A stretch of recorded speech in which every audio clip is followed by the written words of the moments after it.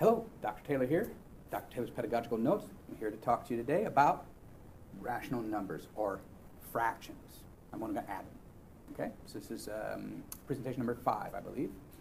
All of them can be found on the website, and the website's link is right there. And the student worksheets for post-activity worksheets are right there. They're understanding-based, not a worksheet with a bunch of problems to do, but a worksheet that has questions to ask them about their understanding. All right, so without any further ado, let's take a look at the concrete strategy. Now, on this one, I'm going to use a geoboard. If you don't have geoboards, you can make something like this on a piece of paper and give it to them, and it's just they can draw their rubber bands on it. But if you have a geoboard, then you're going to use rubber bands, right? And you could use a pizza or whatever, but you know, rubber bands on a geoboard is what I'm going to think of for my manipulative strategy. And if I have a thicker rubber band, it'd be nice to do the perimeter of my area model that I'll represent on here. If not, it doesn't matter. Do I need multiple colors? No. Do I need multiple thicknesses? No. But anything I can do to help students to keep things separated so that they can think about the logic of what it represents is going to be more beneficial. Just realize that. All right. So for the sake of the demo, I'm going to use 3 different colors, red, blue, and green. All right. And without any further ado, let's go ahead and take a look at our problem. 2/3 plus 1/5. So that's what I'm saying. I'm saying I have 2/3 of something and 1/5 of something. If I put it all in a pile, how much do I really have? Do I have a whole part? Do I have less than a whole part? Do I have more than a whole part? That's really hard to say when the numbers aren't really contextualized with the denominators being the same. If I cut one pizza into tenths and one pizza into thirds, and I take 3 of the tenths and 1 of the thirds, and I ask you how much pizza do I have, and if I tried to build it, it might not be easy to understand. But if I have a strategy to help me do that, and that's what we'll explore here, I can begin to conceptualize what it means to put together fractional parts and see how much of a whole that I get left over after I combine those pieces. All right, so let's get to it. All right, so doing this, we will assign the width of the rectangle to be the first denominator. In this case, 3. The denominator is the bottom number. All right, numerator over denominator. Okay. So I'm going to have a 3, and I'm going to call the height of the second denominator, which is 5. So if I'm making a box or a rectangle on my geoboard, it's going to have a width of 3 and a height of 5. So I'm going to go ahead and put a green rubber band around 3 by 5. Okay. Now the vision I had when I created this was partners. Each partner have their own geoboard. They each be building one of the fractions themselves. I'm going to go on through it and keep doing it, but that's really what I'm hoping for, because when you got someone to talk to, it's easier. All right, so this represents a 3 by 5 shape. So that's going to be the fraction that I'm going to cut up. And the first thing says I have, what, 2 parts of the 3. So I'm going to divide it vertically, right? Because that's the 1, 2, 3 part, right? I can't do 2/3 horizontally, because horizontally is more than 3 divisions. Can you see it now?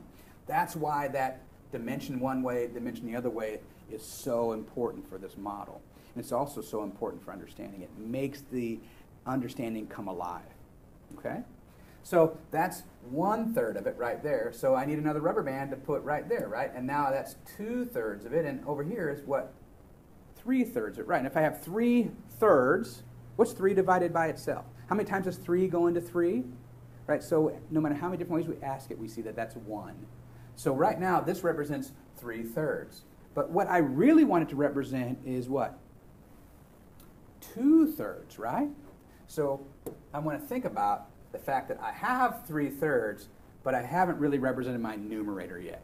Does that make sense? So one of our fractions is ready to be represented, but we haven't dealt with the numerator. Okay, so we're going to look at the other fraction now, because again, if you're working together, I want the person on the other board to be able to keep up with you.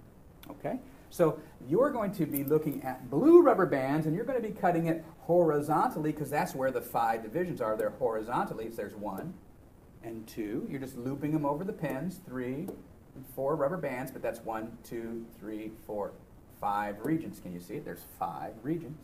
So now that represents the denominator of 5. Right? So one board has the denominator as thirds. The other board has the denominator as fifths. The thirds are vertically aligned. The fifths are horizontally aligned. Okay? So let's look at them together. There's both pieces, the first fraction and the second fraction. Order matters. Or does it? That's what we'll find out. We'll play with it. We'll discover whether order matters. We won't Google it. We won't look in our math book. We won't raise our hand and ask our teacher. We'll figure it out for ourselves. It's easy to do. Okay? So let's take care of the numerators now. How many thirds do I have in the first fraction? Okay. And how many fifths do I have in the second fraction? Okay. But if I just mark off fifths and thirds, it still doesn't really, it's like those pizzas that were cut into different sized pieces. If I put them together, it doesn't make a nice, if it made a half a pizza, that was easy to see or whatever. But if it made some weird fraction of a pizza, I couldn't put a firm answer on it. But what I can do, and this is powerful, if you switch geoboards and you had this one, now you're putting verticals on that. And the person who had this one, the other person's putting horizontals. So what it means is I'm going to transfer my partitions. My horizontal partitions are going to transfer. My vertical partitions are going to transfer. That's what I'm going to do. I'm going to transfer all my horizontal partitions onto the first one. Now it has all the partitions that we made on one fraction. But to compare them, because that's what we're really doing, right? I want to put all the vertical partitions on the other one, right? And now, when I look at them, they are identical, okay? So they're divided up in a common way. All the partitions are the same in number and size. That means these fractions are identical to one another until I do the numerators. How many divisions are there? Well, 1, 2, 3, right? Could I count them and see if they're the same? Why don't you do that? Okay, so now that you've done that, hopefully, you can see that they're the same. And if you don't believe that, pause and recount. Okay? All right, so let's continue. Now we're going to deal with the numerators. All right, so the first fraction's numerator is 2/3. And the thirds are cut up vertically, right? 1, 2, 3, yes? So I'm going to cover 2 of them. Now, we could do it with a lot of things. I'm going to use colored beads, okay? We could use nickels and pennies. You could use beads, beans, a lot of things. All right? But they got to be small enough to fit in the geoboard. So I'm going to put a colored bead in. So if this is 1, 2, 3/3, then I'm going to fill up that thing. Oop, look, that was 1/3, and now I'm starting the next one, right? Why did I keep going? Because how many thirds did I want? I wanted 2 of them, okay? So now that's 1/3, 2/3, but not 3/3. So now I have 2/3 represented, and I'm going to take a look at the second fraction. All right? But I did these vertically because the thirds went vertically, but which way do the fifths go on either one of them? That's right. They go horizontally, don't they? And how many of the fifths do I want to fill up with beads? That's right, just one of them. Does it matter which one I pick? Nope. Could I have done this first one and the last one instead? Or the second one and the last one? Absolutely. It's still going to be the same. If you cut your pizza into 3 long pieces and you ate any 2 of them, you would have eaten 2/3 of the pizza, right? It didn't have to be this one and that one, right? So it's the same thing here. I'm going to fill up one of these. It doesn't matter which. So I'm going to go ahead and put some beads in one of those fifths. So that's one of the 5 possible pieces. That's 1/5.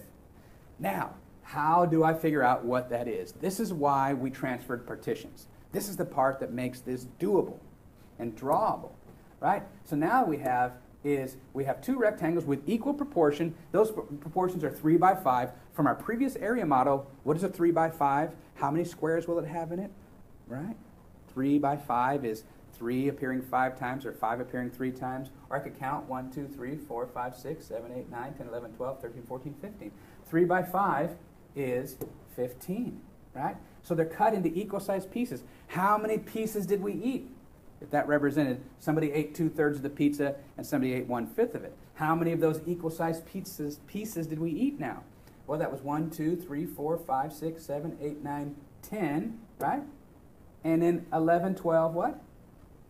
13, right? So 10 beads and 3 beads, that makes 13 parts.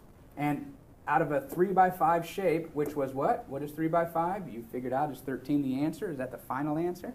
Is 2/3 plus 1/5, 13? Or is it 13 parts? And how big are the parts? How many parts does it take to make a whole? 13 out of how many? This is that ratio piece, isn't it? Right? It's technically not a ratio. That would be 13 to 15, right? And the total number of pieces would be more than 15. So we got to be careful with our terminology. I slipped that in on you, right? Proportion and ratio and fraction are all different things that look exactly alike. So what we want is the part of the whole. 13 parts out of how many? 3 by 5 is 15. So therefore I have 13 out of 15 possible pieces, and I write it as that fraction, 13/15ths. Okay? And that 15 represents what we teachers like to call the common denominator that you want to get when you add and subtract fractions. But if you can't remember how to do it, you can draw it. All right? So let's take a look at the graphical method, which would just be drawing area models, right? Thirds, fifths. Transfer my partitions, right? So there's my 2/3, my 1/5, my partitions transfer across, 1, 2, so now my vertical partition. Notice now on the geoboard, I transferred partition first and then I filled it in. Here, I filled in the numerators and then transferred partitions. What does that tell you? Well, it tells you if we get the same answer, it doesn't matter what order you do it. The order that makes the most sense to you is the appropriate order, all right? So since those are there, I'm going to transfer now my horizontals, and boom. And now I have 1, 2, 3, 4, 5, 6, 7, 8, 9, 10, 11, 12. Holy cow. You can see it enumerate itself. What is 10 and 3? It's 13. I'm adding fractions. Fraction 1 plus fraction 2. I could draw that in there to remind myself. If I leave it out, it doesn't matter, as long as I know what I'm doing. But if I want to make it clear, a plus sign really does that. 13 pieces. Oh, out of how many? What is 3 by 5? You figure it out. And what do you get? 13 out of 15. How do I write it? 13/15ths. 13 parts of the 15 possible pieces. Almost a whole pizza, but not quite. Okay? Abstract. I'm going to think about it. Mental model, right? I could imagine the partitions and transfer them in my head. I could imagine cutting it up. I could imagine it as circles, as a pie chart, if that's easier for me. In this particular case, I don't think it would be. But I'm finally going to create a sum of the pieces over the common denominator through a mental process. It's very hard to talk about how that happens abstractly, except to just talk about the imagining of the things that we've just drawn and symbolized. Okay? So that is the end of adding rational numbers. I hope it was helpful. Watch it again if it's not. Pause it, look at it, go back, get the slideshows from my website right there. All right. And next is subtracting rational numbers or subtracting fractions. I look forward to seeing you there.